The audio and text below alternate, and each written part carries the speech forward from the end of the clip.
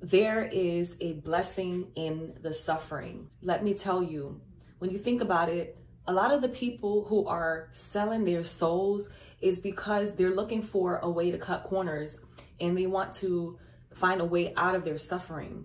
The moment that people decide to cut corners and to sell out because they don't want to suffer any longer, that is when you're shortchanging yourself. You're allowing yourself to be deceived by the enemy. Suffering is such a big deal to God. He allows suffering, not because he's a mean God, but because it prunes us, it tries us, and it tests us so that we can stand the test of time. Ultimately, it's about where your soul is going to go. When you try to take a shortcut, whether you decide to sell yourself, sell your soul, or take your own life, when you're trying to shortcut, it never works because you are interfering or interrupting the process that God is trying to use for him to establish himself within you. This is how he builds relationship with us, is through the testing and the trying and the suffering. How would you know God to be who he is if it wasn't for the suffering? I would always ask God, why me? Why did you allow me to suffer? Why did these things happen? And I didn't understand, but God told me that he will give me the why. He's given me the why. And the why is, if I decided to take a shortcut out of my suffering, I would not have the conviction that I have now about who he is to me. I know him to be a father to the fatherless because he has been my father. I know him to be a friend to the friendless because he has been my friend. I know him to be a provider because of the needs that I had in my life. I know him to be a resurrector because I've seen people raised from the dead. I know him to be a miracle worker because I've seen him work miracles and come through for me, that you had to know that it was God. This is why he allows the suffering, because it shows us who he is, and it gives us a level of conviction that we would not have if it was not for the suffering. Suffering is a blessing. David said, it was good that I was afflicted. I never thought that I would get to that point that I felt that way, because I'm watching people sell their soul because they want out of the suffering. They want out of the affliction, and they're not allowing God to finish his perfect work within them. It is good that I was afflicted, and I can say that. I know that if I didn't allow God to do what he did in my life, my heart and soul would be tied and wrapped up in the things of this world. People are so comfortable in their homes. They're so comfortable with their cars and their material possessions that, God forbid, if they lose it, they end up doing something like selling their soul. They're willing to do anything to have these things or to keep these things. And when you look at the difference between someone who takes a shortcut out of their suffering versus someone who endures to the end, the Bible talks about endurance. The Bible mentions suffering so much, but when you take the two, there's a level of conviction that a person has when they endure to the end. The Bible says, many are the afflictions of the righteous, but God delivers them from them all. If you don't put your faith and trust in God, who are you putting your faith and trust in? Is your faith and trust in the beast system? Is your faith and trust in your material things? COVID showed us where people's hearts were. God allowed it to happen because it showed where people's hearts are. And they were willing to do whatever it took to keep their possessions or to hold on to their lifestyles. That they were willing to do something to alter their DNA or their body. It's so sad how easily the enemy was able to deceive people. There's so much deception going on. There's a great awakening happening, but there's also the great falling away that's happening. Which side are you on? Are you on the side of darkness or light? Are you on the side of good or evil? Are you on the side of Christ or the Antichrist? God has allowed the duality because he wants you to choose ye this day. Choose which master you will serve. Ultimately, when it's all said and done, when judgment day comes, you chose. Which will you choose? If your heart and your soul is wrapped up into the things of this world and all your material possessions, when the time of the beast the mark of the beast comes, which it is coming rapidly. It is coming fast. It may even be this year. When you look at the signs, it may very well be that soon. And that's how much closer our Redeemer draws nigh. When that time comes, when people are getting the mark, will you be in line? Is your faith and trust in the system and the material things of this world? Or is your faith and trust in God? This is where the test of faith comes in at.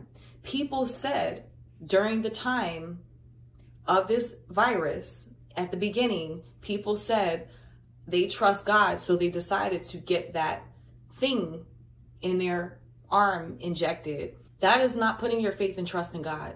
What would Jesus do? Would he have taken that? Absolutely not. Because everything about God, everything about Christ is supernatural.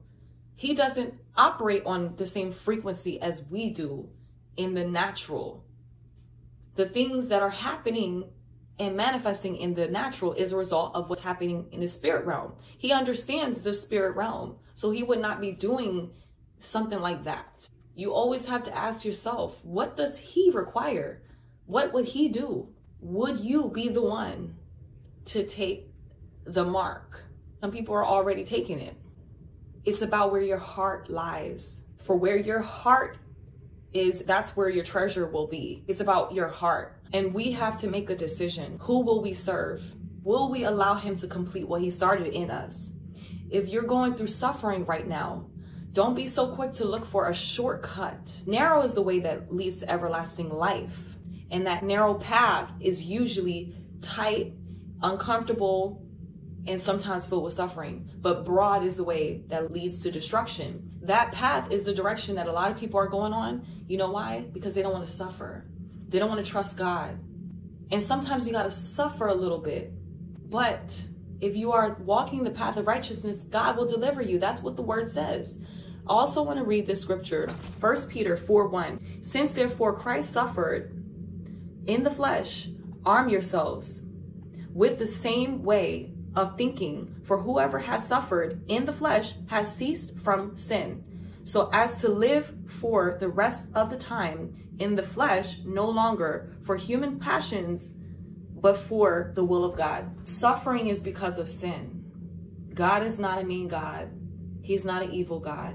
He allows these things for correction. He allows these things for reproof. He allows these things for reproach. He allows these things to test and try us. He allows the enemy to carry out his work. This is people's choice. It is the people's choice. Hell is not God's choice or his will for his people. However, people choose to go on this path. The Bible also says, Jesus said that if you want to follow him, you got to be willing to pick up your cross. There is a blessing in the suffering. You may not be able to see that, but the suffering is so you know God.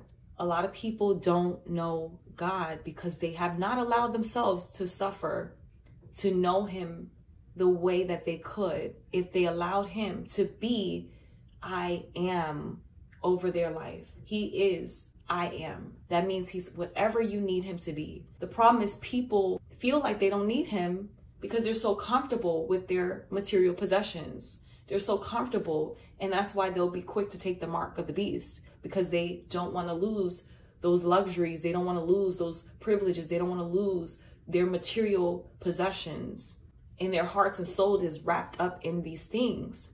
You have to detach from the things of this world. You can't be so holding on to people and things that you don't allow yourself to end up going on a path of destruction for the sake of these things. The enemy glamorizes the things of this world. He glamorizes Hollywood. He glamorizes and wants us to idolize celebrities and all that. There's a reason for that. And the reason is he wants us to go in the same path. He wants us to believe that what we have is not enough.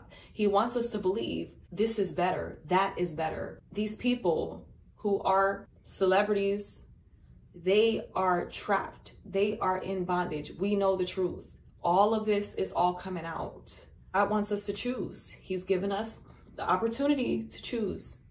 Wherever your soul goes, it was your choice. Choose this day. It won't always be like this. There's an end to suffering.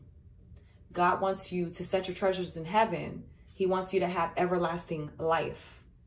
He doesn't want you to think that prosperity and success is predicated upon your possessions, because you can't take that stuff with you to the next life. You have to be so in love with God that you're willing to let go of the things of this world. The time is coming when the Antichrist is going to be revealed. You're going to know the truth about who he is, and you have to decide, will I choose life or will I choose death? Will I get that mark? Choose ye this day who you will serve. You have to make a decision. The time is now.